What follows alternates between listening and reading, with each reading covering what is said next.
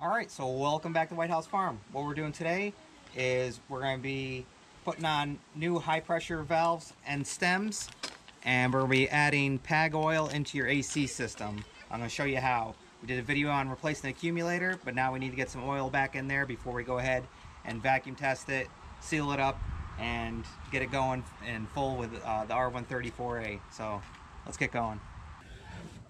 Alright, so there's a little Schrader valve down in here. Alright, so you want to get a 5/8 wrench on here, and this should twist off.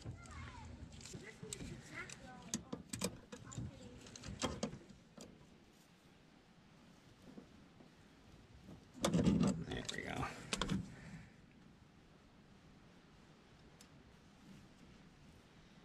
There it is. So we got our new one in here. Now before we go putting this one back on there, we're going to go ahead and pour in our 3 ounces of PAG oil. Alright, so we got our PAG oil, and we got a medicine cup which measures 30 milliliters. So that's roughly about 1 ounce right there. And we're going to add 3 of these to the system. Because that's what I found as far as replacing the accumulator. They say to add about 3 ounces of fluid. Let me know if you guys do anything different, but that's what we're doing for this. 3 ounces. Alright, so there's 1 ounce.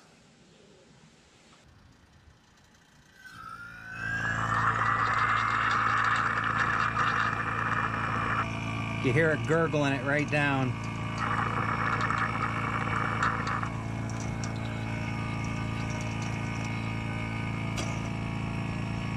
And it's got pressure, so once you're all hooked up, just turn it on, pour it in, and it'll suck it right down in there.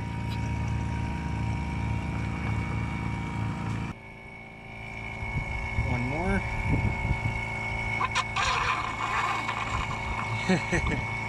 Sucking it right down. And we're doing 3 total.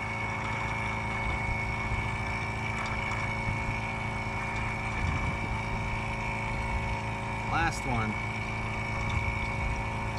You can see it sucks it right down.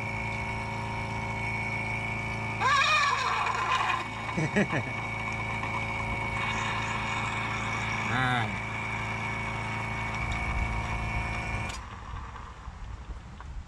Now we got our PAG oil in there. Now we take some of the leftover PAG oil there, and we can rub it around the O-ring here.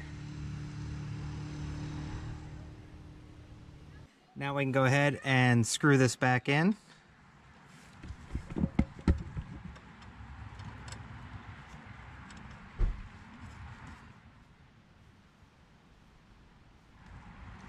And we'll tighten that up. Alright, so we got that tightened down on there now. Just don't go crazy, because you could bend this and then you break your pipe and then you're no good. So get that on there, and you can put your dust cap on. And you're all set now. Once you're all set with your PAG oil and all that stuff, go ahead and run vacuum. And you want to get it down to 30 inches of mercury on here.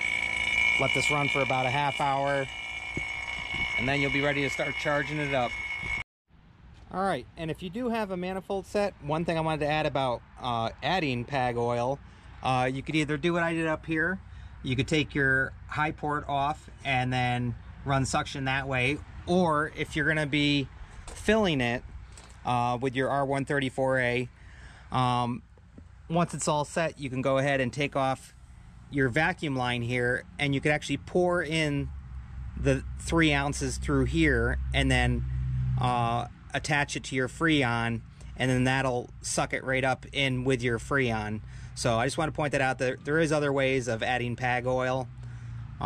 So you can take this off, pour the oil down into the hose, and then connect it to your R134A, and then charge up your system.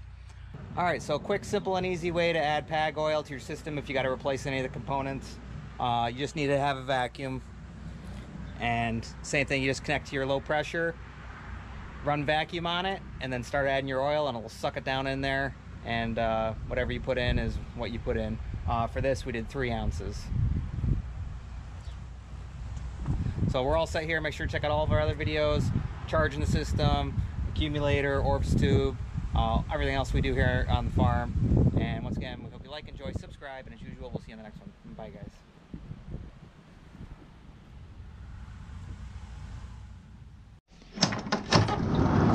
You can't say goodbye without saying goodbye to me. All right, Olaf. We'll see you on the next one. All right. Bye, Obo. Bye, guys.